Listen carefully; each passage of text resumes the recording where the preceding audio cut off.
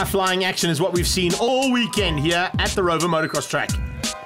And MX1 second heat coming up right now, but great to see TRP giving back to the fans. The TRP team getting an autograph session in there.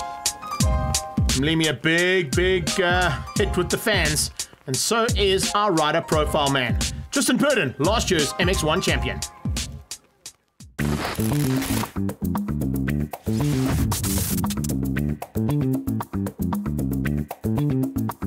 I was born in East London on the 2nd of April 1997. My dad used to ride back on the farm and that, and then he did some few races, but not too seriously. And then he helped my cousins with racing, and then eventually I got their bikes, what they used to ride. So from a small QR to a Pee-wee 80, and then it carried on from there. It wasn't the greatest back in the day on 50s and CRs, and nobody coming 10th, just cracking it. And I think it was 2011 on Pro Minis when I finally got my first national win, and then I won that championship. And then it's just was like a snowball effect, and then sponsors came, and then eventually now we're here. I'm not too sure. Maybe farming or something. In South Africa, Freddie Fourie used to help me back in the day, so I used to look up to him.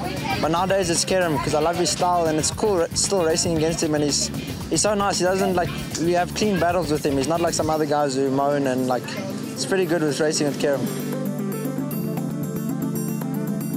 Rover.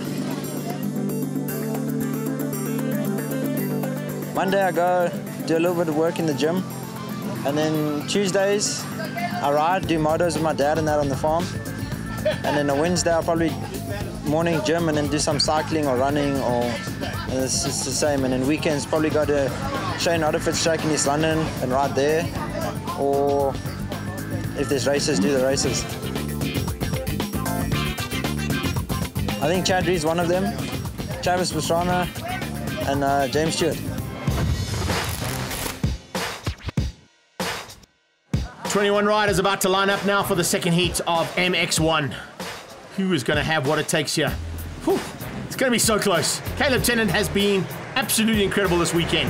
Has he got what it takes to take a double here and start the season? Oh, once again! Can you believe it? Matt Van Garland's stuck in the gate. He's not having a good day of it coming out of the start gates. And look at that. The track is now churned up big time. And Reynard, the sand specialist, has been caught out in it. Kieran Fitzgerald leads things out.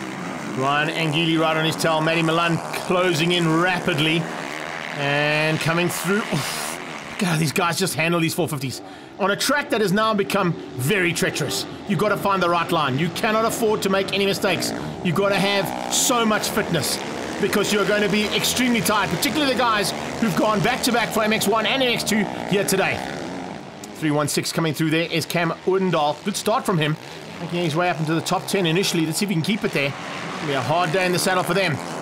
Purdon looking to come through as well. There you can see just on the back end of Caleb Tennant. The two of them very evenly matched in terms of lap times. And just behind, being forced on there, Matty Milan and Damon Stratham. As they start to get into the thick of this MX1 battle, it's going to be a bit of a chess game here because you've got to take into account, first of all, the track conditions. And then when you get up close and personal like these two have got, who's going to have what it takes? That's Husqvarna versus KTM, and a change up for the lead as Matty Milan now hits the front. Kieran Fitzgerald comes straight back it in though, and he's not going to let him have it his own way. Kieran Fitzgerald, also remember, not a sand specialist. He's definitely just hanging in there, trying to get a little bit of damage limitation to the championship points. The man who's not looking to get anything other than damage at the front end is Purdon, and he's coming through rapidly. Wow, Tristan Purdon just putting in one of the fastest laps we've seen all day, and that's on a track that is now completely rutted up. Look at him, he's just flying around the outside. He's finding lines that other riders are not even thinking about. Using slightly different inside lines as they go through the fly section, heading towards Bridgestone. They're railing around the top end of the berm. Comes from one side into the inside this time. So top to bottom and gets through there on Caleb Tennant. Tennant, who's had a fantastic day, taking 3 wins out of the 4 starts so far, is now being shown the way around by Tristan Purdon. And maybe that's a good thing, because Caleb Tennant, I think, is going to just hook onto the back end of Purdon and go with him. And that's exactly what we're seeing as they close down now onto the back end of that Red Bull KTM. And Kieran Fitzgerald's in trouble here. Look at how Purdon is coming. Purden is up to second. There we go, in the air. Wow, that is an incredible maneuver there. Tristan Purden uses the inside line of the finish line jump and the finish line turn, and as they come through just one and into EVS, another change up coming. Here comes Purden onto the leader. We're going to see Matty Milan fall back into second, and Purden take the lead. There it is, Purden's through. He's got up to the front end and he's now pulling away. The Yamaha leads ahead of the Husqvarna. Tinswala out of Africa, Yamaha out front on the Q4 Fuels Husqvarna. And you can see just how hard Matty Milan has had to work. And he's thinking to himself, hang on a second, I had a decent margin here. Where did he come from? Well, I can tell you something, he's not holding anything back here. That is for sure. Tristan Purden now looking to get away from the rest of the field. So Caleb Tennant has got through there on Kieran Fitzgerald and on his teammates. So a bit of a battle between the two Husqvarnas. And Jaden Ashwell starting to make his way to the top end too. Look at Reynard. Good recovery from him. Reynard now looking to probably get into the top 5 if he keeps going the way he is. Here's the leader. That is Purden. Behind him, Milan now chopping again with Caleb Tennant.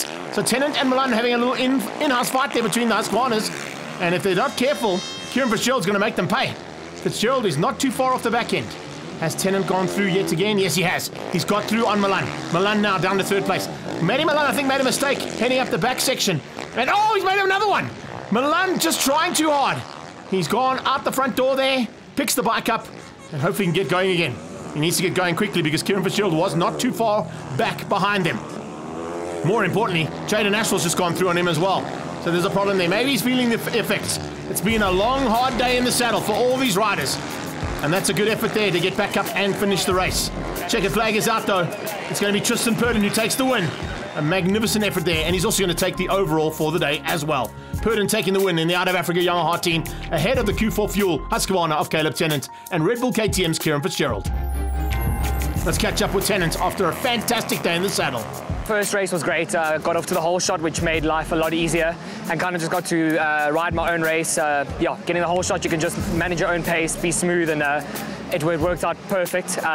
Heat 2 was a crazy battle. Didn't get off to the best start. Got out around 6th or 7th, and then made passes. It was just a big bunch of us fighting for that lead. So awesome battles, and I'm happy to still walk away with a second in the second moto. So I ended up getting 1-2. Tristan got 2-1. So tied on points for first, but obviously because he won the second race, he gets the overall. But all in all, good day's racing. You can lose points really quick in the first round. So really happy to walk away tied for first.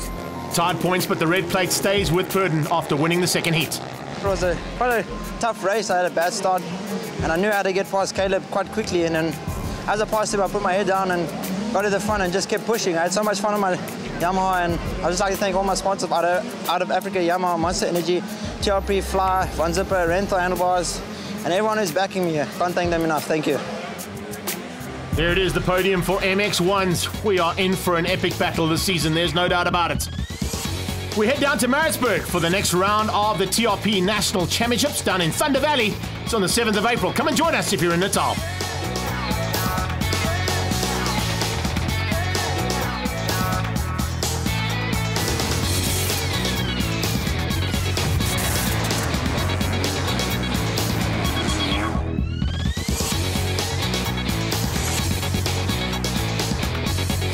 Round 1 of the TRP National Motocross Championships from Rover in Port Elizabeth is proudly brought to you by Bridgestone Tyres, Thor Riding Apparel, and their associate sponsors.